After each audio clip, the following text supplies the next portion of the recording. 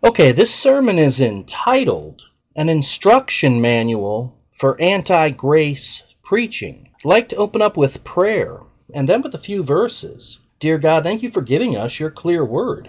Thank you for allowing us to see what it says. Bless the listeners. I ask all this in Jesus' name, amen. Psalm 79 reads, O God, the heathen are come into thine inheritance. Thy holy temple have they defiled. They have laid Jerusalem on heaps. The dead bodies of thy servants have they given to be meat unto the fowls of the heaven, the flesh of thy saints unto the beasts of the earth. Their blood have they shed like water round about Jerusalem, and there was none to bury them. Now, when it comes to anti-grace preaching, there is a certain method that you have to use. You can't just read the Bible at face value and quote it verbatim. There are lots of different ways you have to manipulate the scripture and twist verses out of context, as well as make up your own doctrine. So I've come up with a list of different ways to teach anti-grace, and that's why this is entitled the Instruction Manual for Anti-Grace Preaching. Number one, you have to be unsaved. Now, if you're saved,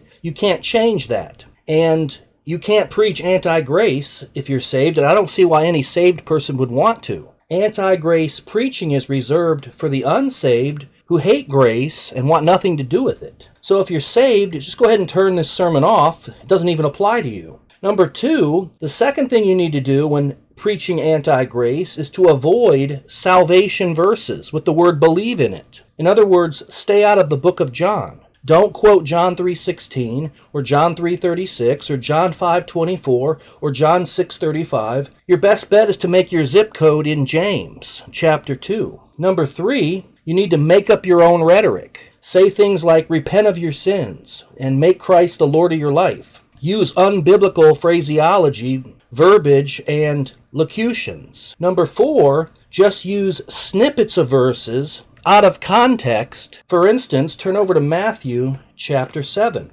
Now it reads in verse 20, Wherefore by their fruits ye shall know them. Now, without giving this verse any context, just throw that phrase out and claim that it means that you'll know a Christian by how they live. In other words, to be a Christian, you have to bear fruit, and it's all about your works. So don't bother to tell people that this has to do with the person's teachings and which gospel they're believing. Just throw the phrase out. You'll know them by their fruits, and totally misapply it. Number five, use discipleship verses for salvation. Turn over to Luke chapter 9. Let's take a look at verse 23, and it reads, And he said to them all, If any man will come after me, let him deny himself and take up his cross daily and follow me. Now obviously this is a discipleship verse. But see, as a false prophet who's preaching anti-grace, you don't have to tell anyone that. You can tell them this is a salvation verse. You have to come after Christ. You have to deny yourself. You have to take up your cross